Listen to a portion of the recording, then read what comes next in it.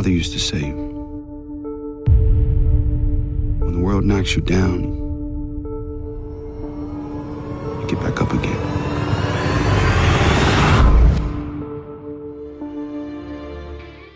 What's going on, guys? The Truth here, Dominating Impulse, back at you again. So that Madden trailer actually got me excited to go buy the game.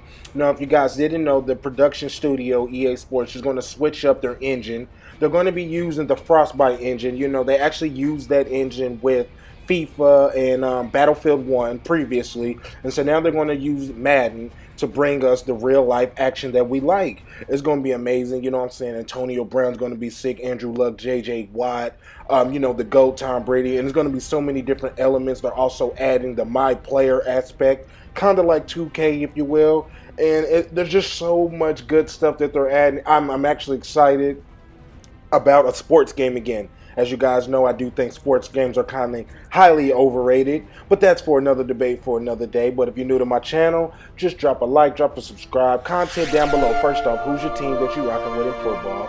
And let me know, are you excited about this change in how they're going to give us Madden? Like, what's going to be different? You know, what are you really excited about going forward, new feature-wise? But that's all I got for you guys. Truth in the booth, signing off.